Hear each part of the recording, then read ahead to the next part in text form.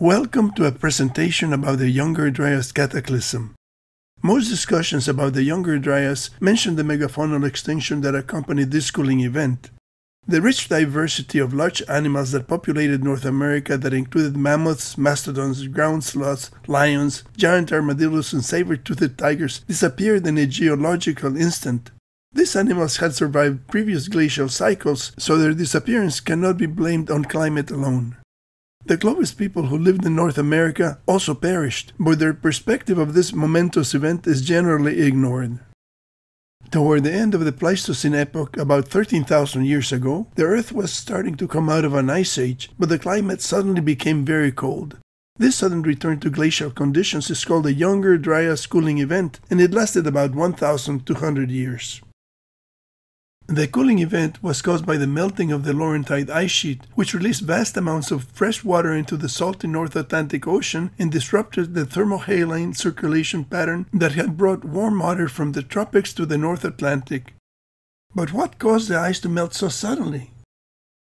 One of the clues that we have about the Younger Dryas is a landscape of elliptical basins on the east coast of the United States and in Nebraska that are oriented toward the Great Lakes. These elliptical features are the result of powerful secondary impacts of glacier ice chunks that were ejected by a comet impact on the ice sheet that covered North America 12,900 years ago. Some experts disagree that there was ever an extraterrestrial impact in our recent past, but the mathematically elliptical Carolina Bays and the Nebraska basins cannot be explained by ice melt processes or by wind and water mechanisms. These elliptical basins could have been made by the ballistic sedimentation of an icy ejecta curtain with energy equivalent to many megatons of TNT per square kilometer over an extensive area. The onset of the Younger Dryas is marked by an unusual increase of platinum, which is an element usually associated with extraterrestrial material. There is also a wide distribution of impact proxies, such as metallic microspherules and nanodiamonds that could only have formed at high temperatures during an impact event. The flat plains of North America did not have many rocky outcrops with caves that could have been used for shelter by the Clovis people. The weather at the end of the Pleistocene was very cold, and humans would have had to build shelters that could be transported easily to support the nomadic lifestyle that was necessary to follow the seasonal migration of animals and find plant foods as they ripened. The sound of stones clashing could always be heard when someone was knapping flint arrowheads, spear points, or scrapers for processing hides and preparing spears and shafts for arrows. Tending fires was also an important task for cooking food and to provide warmth. The activities around the camp involved making tools for hunting, processing meats and plant foods, and making clothing and shelter from animal skins and natural fibers. The Clovis camps were close to rivers and lakes that offered the opportunity of catching fish by spearing them or by trapping them with nets. These bodies of water would also attract wildlife that could be hunted. The Clovis people followed herds of animals and used distinctive fluted spear points to hunt megafauna like mammoths and bison, as well as smaller animals. The members of the hunting group had to coordinate their activities to guide prey animals into dead ends or use surprise attacks including fire and smoke to panic animals into ambushes. Once a large animal was killed, the hunters had to butcher the animal and carry the parts back to the camp while avoiding fierce predators and scavengers. There was safety in numbers. A large hunting party could be more successful hunting and returning with food for the camp.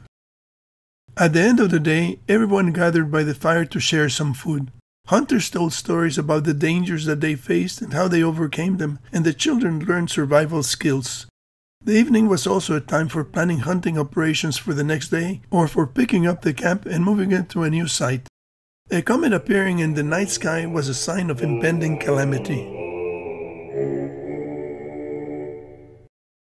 Not even the elders of the Clovis community had seen such a large and bright comet before. This was an ominous sign that spread fear and panic among the people. Humans were transfixed by the blazing comet overhead, which was now visible even in the daytime. Some nocturnal animals may have noticed the change in the night sky, but they did not understand its meaning like the Clovis people. Unfortunately, nothing could be done to prevent the tragedy that was about to happen. All creatures living between the Rocky Mountains and the east coast of the United States were doomed. A comet measuring 2 kilometers in diameter traversed the Earth's atmosphere in 4 seconds, leaving a blinding incandescent trail much brighter than the sun. The heat radiating from the comet was so intense that forests under its path burst into flames. When the comet crashed into the Laurentide ice sheet, the impact launched glacier ice boulders that created an expanding ejecta curtain. The crater in the ice sheet continued to widen for about 30 seconds after the initial impact, and during this time, shards of ice were propelled by an expanding vapor plume. The animals and Clovis people who were close to the impact point all died from the initial shock of the extraterrestrial impact. People who were further away along the Atlantic coast saw a flash in the horizon, and 2 or 3 minutes later they felt the ground tremble from the shock wave of the comet impact. After the comet impact launched ice boulders in ballistic trajectories, a major change took place in the motion of material within and beneath the crater. Instead of flowing upward and away from the crater center, the material came to a momentary halt and began to move downward and back toward the center. This collapse was due to gravity and the elastic rebound of the underlying compressed layers of the target. The hurricane-force winds that expanded from the impact point now rushed back toward the center. When the major forces of the impact quiesced, the incandescent crater continued to melt the surrounding ice, triggering local flooding and forming billowing clouds of steam. The ice pieces that were ejected by the comet impact on the Laurentide ice sheet had suborbital spaceflight trajectories that took them above the atmosphere. The ice pieces varied from a few meters to several hundred meters in size. Some pieces of ice even exceeded 1 kilometer in size. The pieces of ice that were wet left a trail of ice crystals along their trajectory as the water evaporated in the vacuum of space, where water can only exist as a solid or a gas. The trajectories of the ejected ice boulders had flight times of 6 to 9 minutes depending on their launch angles and launch speeds. The blinding flash of the comet impact on the horizon was followed by a sky that darkened menacingly as it filled with the giant ice boulders ejected by the impact. 3 minutes after the flash, the dark sky advanced relentlessly over an area that covered the eastern United States. The ice boulders re-entered the atmosphere and started crashing into the ground, accompanied by deafening sonic booms. The seismic vibrations of the ice boulder impacts liquefied the ground. The saturation bombardment by the huge glacier ice boulders killed the megafauna and Clovis people. The liquefied ground was like quicksand that trapped everyone. It was impossible to walk or run. In a few seconds, everyone would be dead. The steam trails of the ice boulders re-entering the atmosphere at supersonic speeds darkened the sky like the worst thunderstorm imaginable, but the thunder was from the sonic booms. The impacts created muddy craters that swallowed whole villages and buried all the vegetation. The expanding ejecta curtain trapped the jet stream and brought hurricane-strength winds to the surface. 10 minutes after the comet impact, the ice bombardment was over, but it would be about 1 hour before the rumble of distant sonic booms would cease. The comet itself had not killed the megafauna. The saturation bombardment by the ice boulders that were ejected when the comet struck the Laurentide ice sheet was what triggered the extinction event. The ice boulders hit the fauna directly and destroyed their habitat from the Rocky Mountains to the east coast of the United States.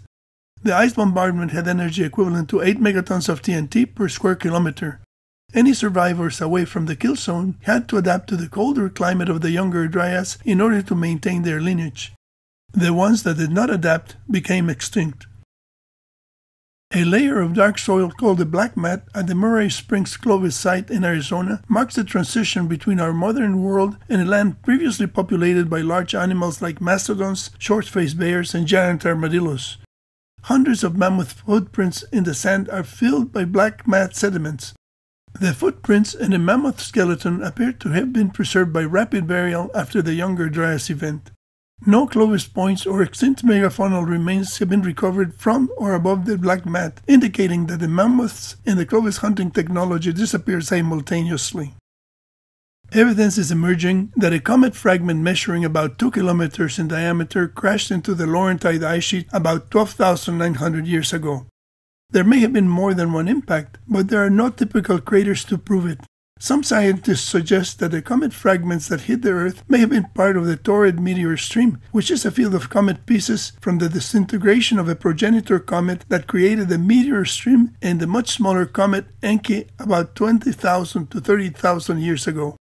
The Earth crosses this meteor stream every year from late October through November, but the core of the stream passes close to the Earth every 2,500 to 3,000 years. torrid meteors enter the Earth's atmosphere at about 28 kilometers per second. There's a substantial body of archaeological work showing that the human population declined during the early Younger Dryas. One of the lines of evidence is the number of Clovis points found at 13,000 calendar years before the present, which is just before the onset of the Younger Dryas. 1,000 years later, there's a decrease in points that implies a decrease in the population of the outlined study area. The Clovis people disappeared at the onset of the Younger Dryas, and many years later they were followed by the Folsom people. The reduction in the number of points is evident when the distribution is compared to Clovis points in the same region. The study of the ballistic sedimentation of ice boulders that created the Carolina Bays provides us with a glimpse of the final moments of the Clovis culture. It is regrettable that the demise of the Clovis culture is mentioned as just a natural incident without acknowledging the fear, anguish, and pain suffered by these people during the Younger Dryas Cataclysm.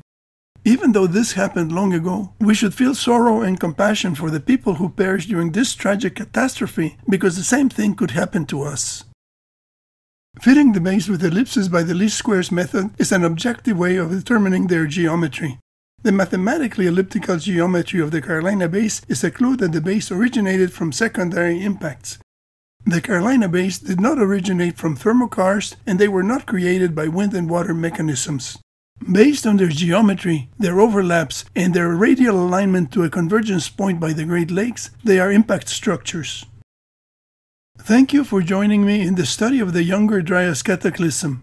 Ask your geology professors to discuss the Carolina Bays because they are the most prevalent geological structures in the Atlantic coastal plain. There's a link to the LiDAR visualization tool by Michael Davies in the description of the video. My book about the Carolina Bays is available at Amazon. Subscribe to my YouTube channel to be notified of future videos about the Carolina Bays and other scientific topics.